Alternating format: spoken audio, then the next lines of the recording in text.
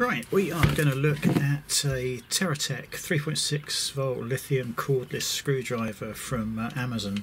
It is only £20, or $19.99 on Amazon at the moment, and I have seen these exact same model for up to £30 on eBay for some reason.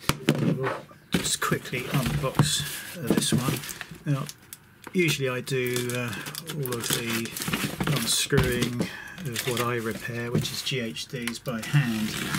Unfortunately, I've just been diagnosed with quite bad arthritis around my trapezium bone. It's a small bone at the base of the thumb, and there is no cartilage left protecting it from, so I'm pretty much bone on bone there, and it hurts a lot. And the surgeons pretty much said, well, you know, that is from years of playing guitar. And thank you, Renee, before you comment, yes, I know, badly. But that's what's done it. Nothing much can be done. Normally I open GHDs like this, and sometimes you need an awful lot of force to break the seal, so I thought we'll go and see if there's any other options that can take some pressure off of this thumb joint especially, and I thought we'll just try a couple of cheap cordless screwdrivers. I've gone for two because I need two bit sizes, and one is for the hinge pin, the other is for the plastic case covers. So the idea is to just have two of these at the ready and pick whichever one I need. I mean, this is, as I say, it's 20 quid, it's basic, it's cheap, but it may well do the job. We've got some instructions, the actual item itself, and we've got longer screw bits, a holder to get extra length there, and a selection of smaller ones and some cheap sockets with adapter. Now, one of the reasons the price is so low is it because it only comes with a USB charger, which is not a particular problem. Charging is a few hours. Cable is really long. It makes a change, you just don't get that. Don't think we've got anything plugged in, have we? Let's have a look. Yeah, this is plugged in. So I'm just going to plug that in there, and the charging, oh, something loose in there. Bit of broken off plastic or a bit of solder. The other one doesn't do that. So plug that in, and you've got a charging light up the top. The red light will eventually go out. Usually a bit of charge when they arrive. Two LEDs lighting on this one, I think. Yeah, when it's fully charged you'll get the 3 lights, and as the charge reduces it will go to 2 and then to 1. But yeah, you just get that red LED.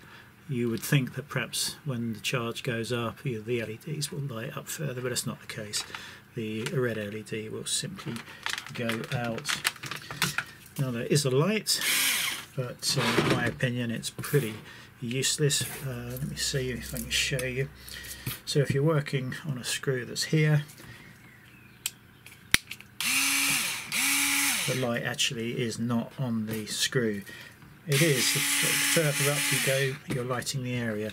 And the other big mistake they have made is the operation of the light is dependent on the operation of the whole screwdriver. They really need to have a 2-stage switch in here, because you do not want to be popping a spinning bit into a screw head. So yeah, it's not really a very clever design. You're going to have to spend a substantial amount more to get the light coming on first, so you can line it up, and obviously you need the LED pointing at the screw you're working with.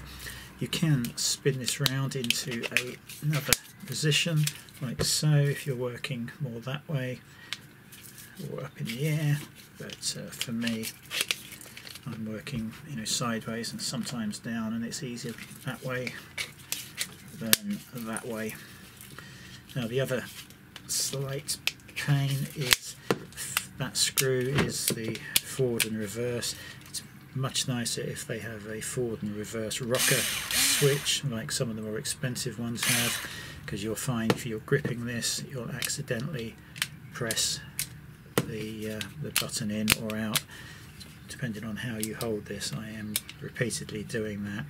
Just probably needed to be slightly longer here, and with the grip just a little bit lower, but yeah, it's not ideal ergonomically, but it's 20 quid. So yeah, that is pretty much it. I've been using it, well, just one for the past week probably. I already see a little bit of wear on the cheap bits that it comes with. The main reason for that is you do not have a clutch setting on this, so you can try not to over tighten something as you're tightening it just by letting it do that and hoping the screw just nips up just as the screwdriver stops, but sometimes the bit will just slip off of the head at that point. So, but at this price you can't expect a clutch. I may well, if it works out and the pain in my thumb is reduced, you know, because of using these, I may well invest in some more expensive ones with a better positioned light and a clutch, so we can do no damage. But for 20 quid, I think it's pretty good. It also comes with a 2-year warranty, and the company is that's importing it is futuredirect.co.uk. As I say, I've seen a lot of people selling these. They've also got Facebook, Twitter, and YouTube pages. So absolutely fine if you want a cheap screwdriver, but you know, not so good if you were really looking for a decent light and variable speed and a clutch. But yeah, you just need occasional use. Sorry, I don't know that one. Well, and you weren't even asked about that one. Bloody Alexa. Anyway, quick look at that. This also has been treated with a corticosteroid injection, which takes about a week or 2 weeks to start working, and that has substantially reduced the pain. It's more of an ache now. You haven't got that sharp pain when you start pushing things around. I can certainly play guitar again, but the least amount of stress I can put on it, the better. So yeah, there we go. Thought you might like a look at those.